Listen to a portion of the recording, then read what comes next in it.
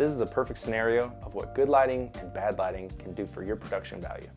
So currently right now we're only using the light right above my head, and we're probably at 4000 ISO on the camera. But we're going to add two things to exponentially increase that production value. And now with that key light, we have a lot more light and a lot more information, so we can dial down that ISO and really clear up that picture. From there, all we have to do is add a little bit of touch, and just like that, we're bringing a practical to separate me from the background and bringing you a very different picture at a very affordable price point.